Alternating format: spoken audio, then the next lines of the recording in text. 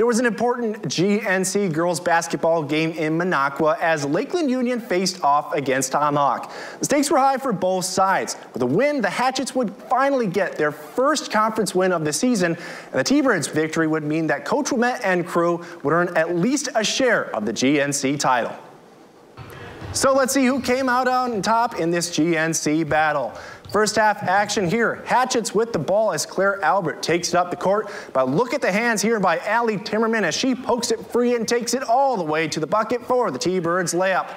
Later in the half, Hatchets have it once again as Kiana Vachow gets it down to Gracie Long. She kicks it back to Vachow for the open three, and she buries it for Tomahawk.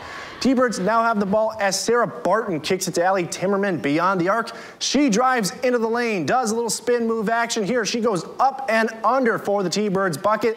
Lakeland Union goes on to win it 73-25.